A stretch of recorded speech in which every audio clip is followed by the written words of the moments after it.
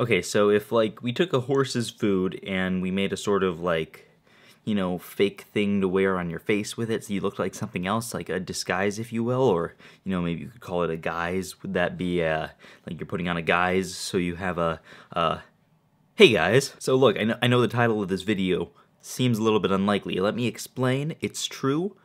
Probably. So with ZZCT, you have two steps, right? TTLL and TSLE. What I say in the title of this video is that you have about a 1 in 200 chance of getting optimal LSLL, or last slot and last layer, using ZZCT.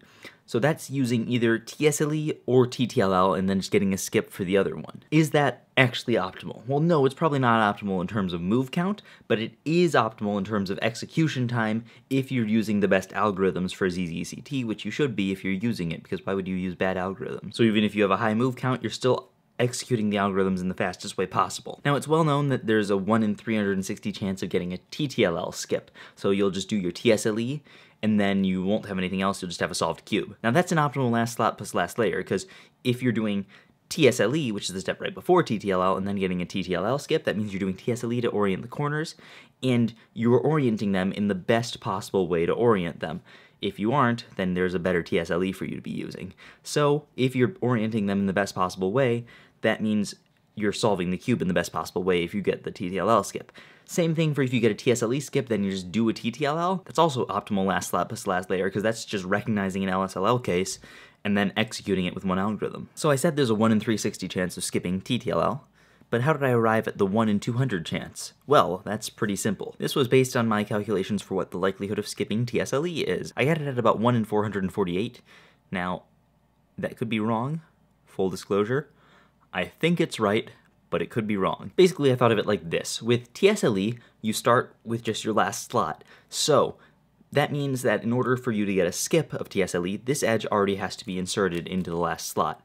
There's a 1 in 5 chance of that, because it could be here, here, here, here, and here, and as far as I can tell, it has an equal probability of being in any of those places. After that, I just counted cases. So there are 16 TSLEs that aren't OCLLs, and then there's, what, 7. There are 7 OCLLs, so 7 plus 16 gives you 23 total different cases. Now it's 23, but each of those can be rotated 4 ways and give you a different case each time, so that multiplies the total by 4. So you end up with 5 times 4 times 23. It's actually a little bit smaller than that because you have some mirrors. So for example, this OCLL case is mirrored with a U2, so either of those would be counted as the same, so that reduces the number of cases by 1. There are 2 other TSLEs that can be mirrored in the same way, so that reduces it by another 2, and then there are 2 TSLEs that actually reduce it by 3 each because they have full rotational symmetry. In the end, you have 448 cases, and sure, some of them are more likely than others, like as far as what you would recognize, but that 448 number takes into account all rotational symmetries, so they are all equally likely to come up, so you have a 1 in 448 chance of getting a TSLE skip. Then just multiplying that by the chance of a TTLL skip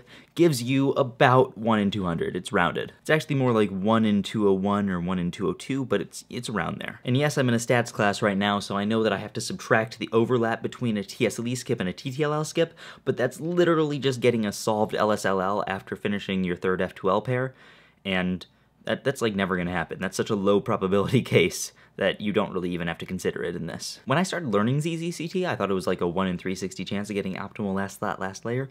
Now I realize it's actually a little bit better than that because of recognizing TTLLs. Just another reason to switch to CT. And I did all that math today for fun. I was like, you know what would be fun to do today?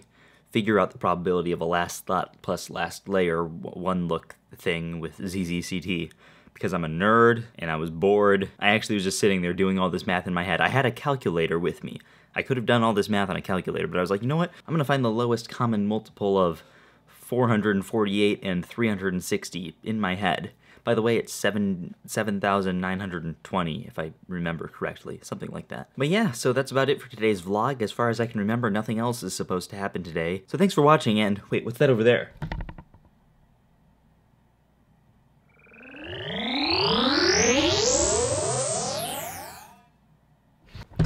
How did a frog and a bass get into my room? Also, why is the bass wearing a crown, guys? Somebody explain this to me, I'm very confused. And then the frog turned into another bass. I don't know what's going on here. Maybe if you watched yesterday's vlog you would understand, but whatever. Anyway, thanks for watching, and I'll see you tomorrow.